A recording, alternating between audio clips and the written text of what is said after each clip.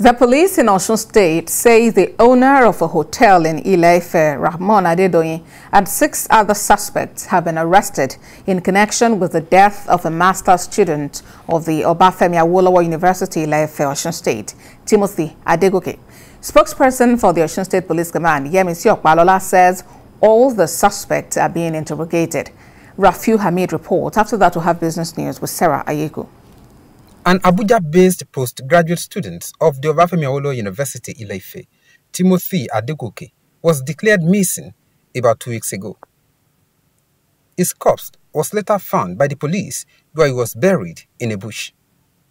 According to findings, the 35-year-old student came to write his examination at the OAU Distance Learning Center in Moro, in Ife North local government area of Osun State.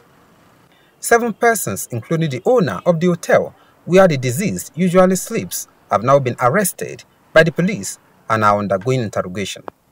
The State Police Public Relations Officer, Obafemi, says autopsy has been conducted and the results is being awaited. She denied allegation that the corpse was found in the hotel.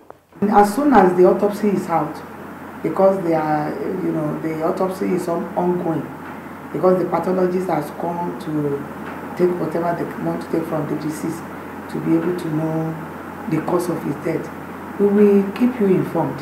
They should be assured that justice is going to be done on the matter.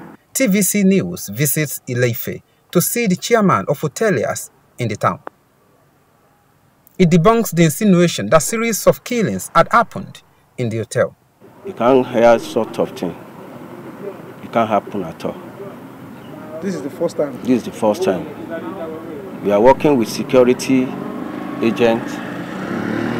We are guide our hotel. We do meeting with the police. We train our staff.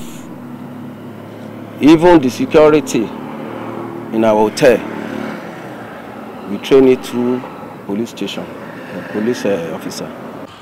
The public relations officer of the Obafemi Awolowo University, Ile-Ife, Abiodun, says the institution will do all within its powers to provide support for security operatives to unravel the mystery behind the death of its students. The university management is not happy that we recorded such an incident.